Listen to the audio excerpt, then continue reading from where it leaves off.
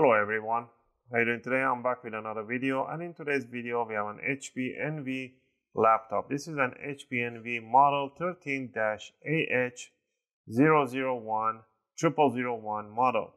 And in this video I'm gonna go over how you can open it up and how you can replace or remove the SSD on here, and what are the combination that you can have in here if you wish to change.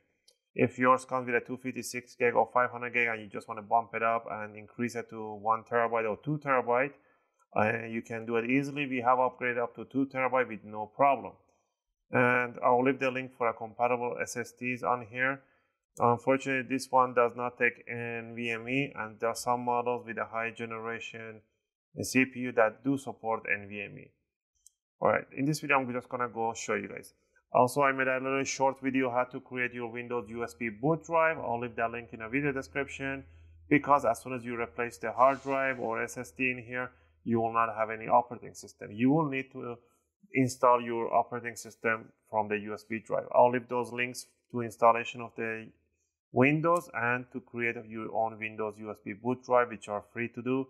And you can install the Windows freshly installed with under I'll say 10 minutes and ready to go.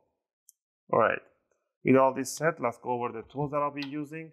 Tool number one is a screwdriver set. I'll use the UFIXTEK screwdriver set, and from this tool set we're going to be using a Phillips number 1, and we are going to be using a torque number 5 with those two. Also, if you get the Pro set, they will include you with an opening tools. If not, grab yourself a guitar pick. And metallic guitar picks are really suitable to opening cases and covers. Now we're going to remove the bottom rubber legs and strip and the back rubber strip right in here by placing an opening tool right underneath and scoop up the rubber plus the adhesive that it has and bring it up, put it to one side.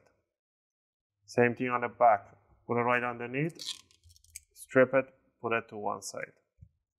Alright, once you have this one done, now you're going to see exposed black screws right at the back row. These are the same size and height. Under here, there's a 2 Phillips screw chrome. These are the same size, and the torque number 5, they're in the corner front.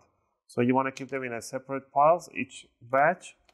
So I'm going to remove all of them. Also, if you guys like my videos, if you find my videos helpful and helping you guys out, you can support the channel by clicking the like and subscribe. I'll greatly appreciate it. It helps and motivates me to make more videos, take requests, and answer your questions in the comment area. Alright, now that we are almost done, I'm going to switch to torque number 5, and I'm going to remove the 2 front end screws. There we go. Now, next we're going to remove the bottom cover from the palm rest.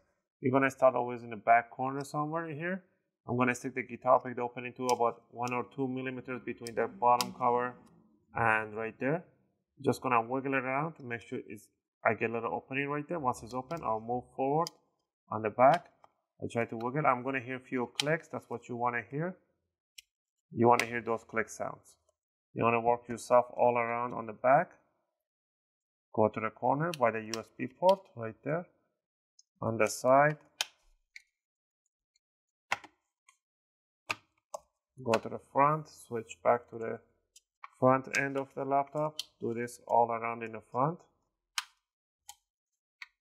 Once you did that, do the other side gently. There we go.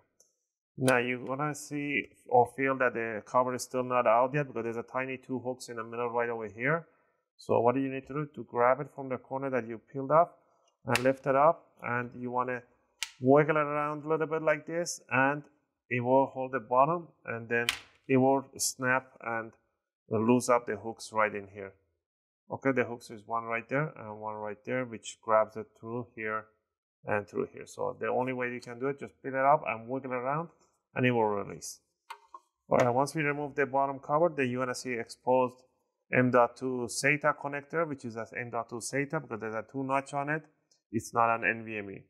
You do not need to disconnect the battery to do this upgrade at all. If you do want to disconnect, just disconnect this, pull this battery jack back, and that's it. But you don't need to do.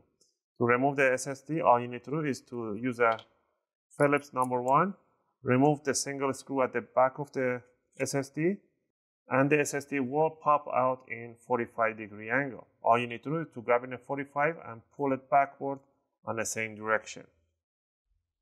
Once the SSD is out, now you can grab the new SSD. I would recommend you to grab a Samsung brand or any other brand up to 2 TB without any problems or any issues. I seen on our website on a data sheet, a spec sheet that said maximum 500 gig. That's absolutely not true. We have upgraded up to 2 TB with no problem and no performance decrease or anything like that. So let's say that you got the new SSD in here. Make sure you have 2 notches. You want to bring it down in 10 or 15 degree and push it towards the jack all the way in. And you want to push it towards the motherboard. Make sure the screw hole matches. And then just simply put the screw right on top, right there. And the last thing down here would be to just grab the bottom. If you have disconnected the battery plug in, grab the bottom cover, put it on top, press these 2 in the mid so you hear those tiny clicks from the clips. Push the sides down, make sure you hear those clicks on the sides, on the front. And if you see any gaps opening, just pinch them together.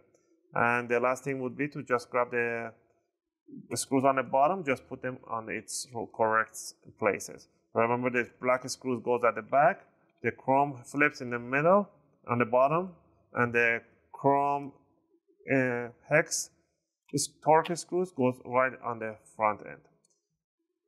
Alright, again, I hope you guys like this video and helped you guys out. If you have any question or requests, feel free to leave them in a video comment. I'll try to answer them as soon as I can.